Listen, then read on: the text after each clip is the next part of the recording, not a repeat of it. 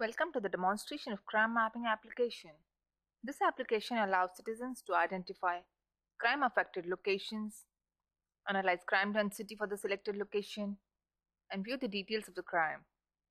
Application provides the facility to search the crime-affected locations based on the address or use the drawing tools to identify the buffer area with different shape, color, and transparency. Facility to display the results in pie chart, bar graph, and tables are available. Results can be filtered based on the crime type and timeline.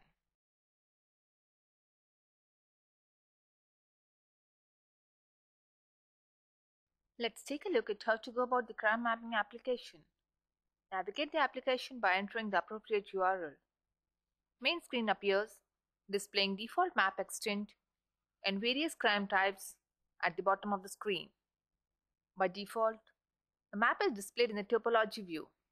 Map view can be changed from topology to imagery by clicking the appropriate option at the top right corner of the screen. The imagery view, the hybrid view, and go back to the topology view. Application controls are available at the top left corner of the screen. Tap Search to search the crime occurrences, Result to display the result of the crime occurrences, Help provides the online help, and Mini Icons, it's a toggle button to minimize or maximize the icons. Basic map navigation tools are available at the bottom left corner of the screen. Zoom in and zoom out to zoom in and out of the map, moving the map to the north, south, west, and east directions, initial extent, and full extent map. Various crime type options are available at the bottom left corner of the screen. The open slider option at the bottom of the screen provides the ability to expand the time slider.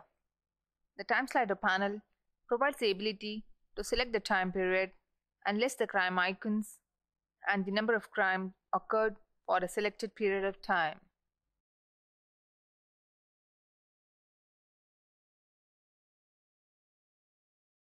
Now let's see how to identify crime-affected locations using crime mapping application. Select the desired crime type at the bottom of the screen.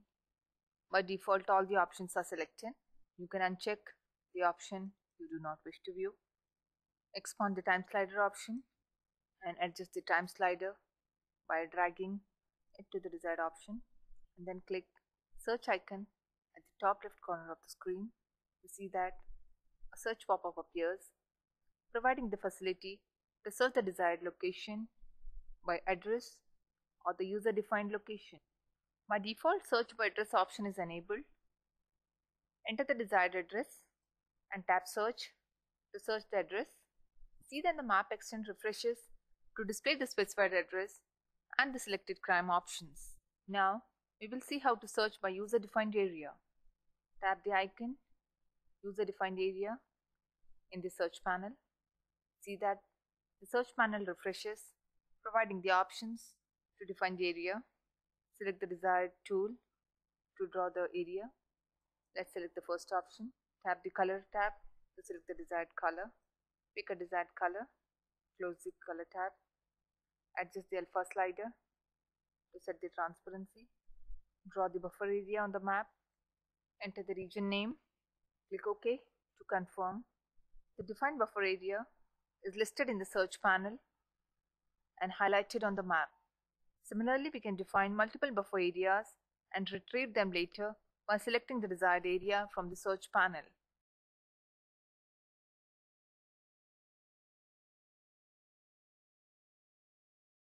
Now let's see how to view the details of the crime.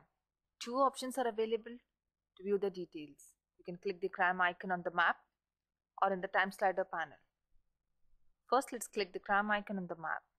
We see that the icon expands, providing the crime type at the top and the details of the crime location and the reported date.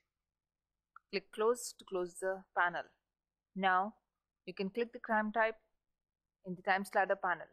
The time slider panel provides the crime type icons and the number indicating the number of crimes occurred for the crime type. Let's expand. We see that the icon expands, providing the option to select the desired crime type.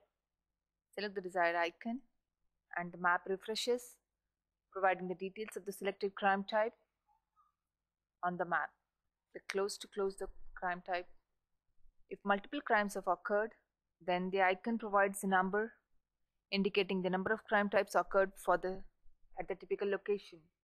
If multiple crimes have occurred at a particular location, then the icon provides the number of crime types occurred for the desired location.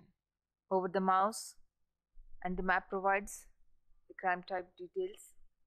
Select the desired icon and the map refreshes, providing the details of the crime.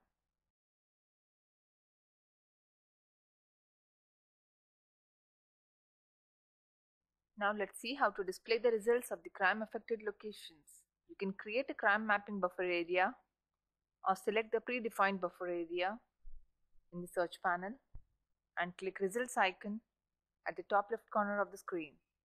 We see that results panel appears, displaying the results of the selected crime buffer area. By default, a pie chart view appears, providing the detailed view of the crime. You can select the desired result options, tap bar chart icon to display the result in the bar chart view, tap the table icon to view a tabular representation, click close to close the results panel. This brings us to an end of this demonstration. Thank you for viewing this demonstration.